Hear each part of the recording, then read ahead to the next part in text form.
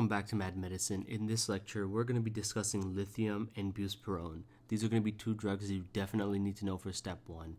And if you guys don't know, we have already covered our antidepressants from the typical all the way to the atypical antidepressants. And you can find these videos on our YouTube channel, youtube.com/madmedicine, where we have made multiple playlists, both psychiatry and pharmacology, where all of our USMLE step one videos are located. So you can check out our psych and some of our pharm videos there.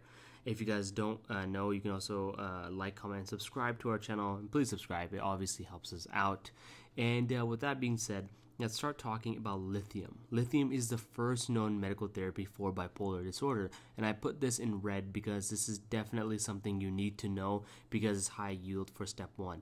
When it comes to bipolar disorder, the first line treatment is going to be lithium. Okay, that is the main thing you need to remember because they will ask you which drug should you use to treat this patient who's presenting with bipolar mania. And the reason why we use lithium is because it treats the acute manic episodes, but it not only treats those manic episodes, it also prevents relapsing for patients who have had a history of bipolar disorder. It makes sure that they don't go back into those manic episodes. It keeps those that occurrence low. And so that's why we use lithium practically when it comes to bipolar disorder. Now, obviously, this comes at a cost because lithium has many toxicities, and we're going to talk about those toxicities in a little bit. But because of these toxicities, you can guess that lithium has a very narrow therapeutic index. This very narrow therapeutic index actually contributes to the toxicities because it's very easy to have high levels of lithium based off of drug-to-drug interactions and the intake level and other problems with your body. So in order to prevent these toxicities, we often monitor the level of lithium in our serum for lithium toxicity. This is very important.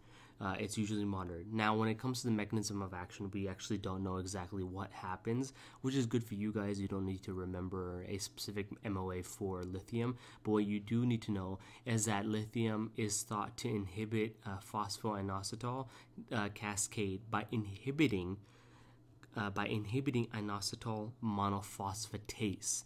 That's what we think it does. So when it comes to the basics for lithium, just remember that it's the first line treatment for bipolar disorder, and it's thought to work by inhibiting the inositol monophosphatase in the phosphoinositol cascade.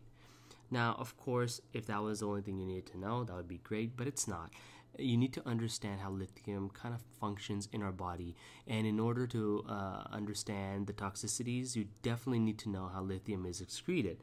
Now, the good thing is it's almost exclusively excreted by the kidney. Now, where specifically in the kidney? Well, it's going to be absorbed in the proximal convoluted tubule, in the PCT via the sodium channels. Now, if you guys remember back in undergrad, you used this one thing called a periodic table, and it looked something like this, okay? And you have hydrogen here, and right under here you're going to have lithium, and then you have sodium in your third row. Now, lithium, as you can see, is in the same column as sodium, so it has a lot of the same chemical properties as sodium. So that's why you can think about sodium and lithium as being very closely related. All right, obviously they're not exactly the same when it comes to human biologic function, but it's very similar and closely related when it comes to excretion.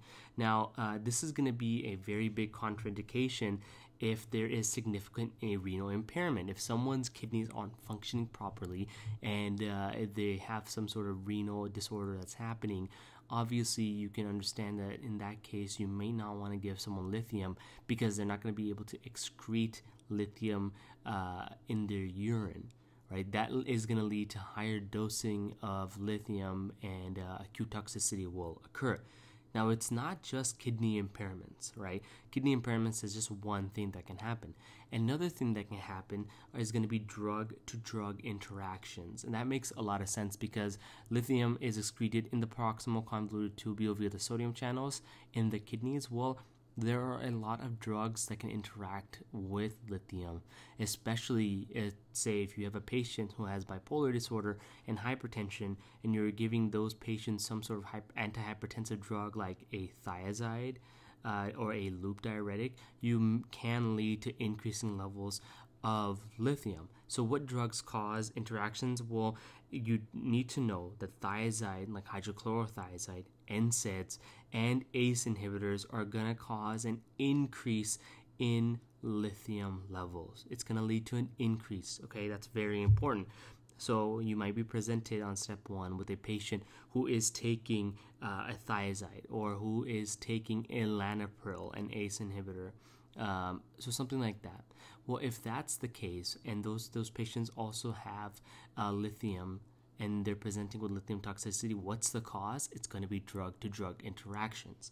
Now, another drug that you need to know is the case-sparing diuretics like amiloride. These can cause a decreased level of lithium, okay? So when it comes to thiazide, you're going to have increased levels. With potassium-sparing drugs, you're going to have decreased levels. And with loop diuretics, you're going to have a varying effect. This can lead to increase or decreased levels. But just know you need to watch out for drug-to-drug interactions when it comes to patients who are taking lithium. Now that is pretty much all the background information you need to know about lithium. We're now going to go ahead and talk about the side effects of lithium. There are several side effects, especially for step 1, both in adults and in fetuses, that you need to understand and have a good understanding of, because you will be tested about lithium in one way or another while you are studying for step 1.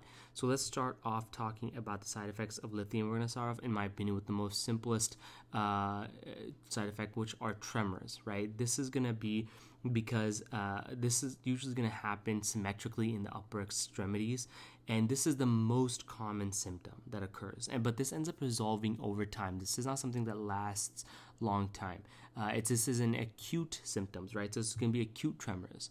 Now, that's the only acute symptom of lithium, or the acute side effect you need to know. The rest of these side effects are going to be long-term side effects. So the first long-term side effect is going to be hypothyroidism, right? Lithium is a goitrogen, and if you guys remember, goitrogens suppress thyroid hormone release. That's what ends up happening. They actually prevent the release of thyroid hormone. So what you want to do in this case is you want to treat patients who have hypothyroidism with levothyroxine instead of stopping lithium. You want to supplement the T3, T4 in order to make sure that their thyroid levels become normalized instead of stopping lithium. Because remember, lithium not only decreases the amount of the frequency of those events, of those both bipolar manic episodes, but it also just, reduces bipolar mania, and it's used to treat acute bipolar mania as well. So you don't want to stop lithium. You actually just want to make sure you can supplement the thyroid medication, just the thyroid levels, by giving levothyroxine. So that's one of the main long-term side effects. So hypothyroidism. The other main side effect is going to be nephrogenic diabetes insipidus, right? It's not going to be centric or central diabetes insipidus, because this lithium really doesn't play a main role in your brain when it comes to side effects. It is going to play a huge role when it comes to your kidneys, and therefore it's going to lead to nephrogenic diabetes insipidus. Now, what ends up happening is you're going to have chronic tubulointerstitial nephropathy, which means patients are going to present with an inability to concentrate their urine. And the main clinical presentation is going to be patients who are polydipsic and polyuric. They're really thirsty, and they are always peeing.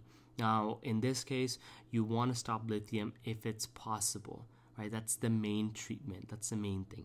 Just keep in mind, a question for the USMLE Step 1 might be phrased like, what is the main side effect you should be worried about when it comes to patients who are taking medications, first-line medications for bipolar disorder? So first you need to realize the first-line medication for bipolar disorder is going to be lithium, and then based off of everything that's on the questions, you're going to be able to, or on the answers, you're going to be able to deduce that it's going to be nephrogenic diabetes insipidus. So just keep that in mind.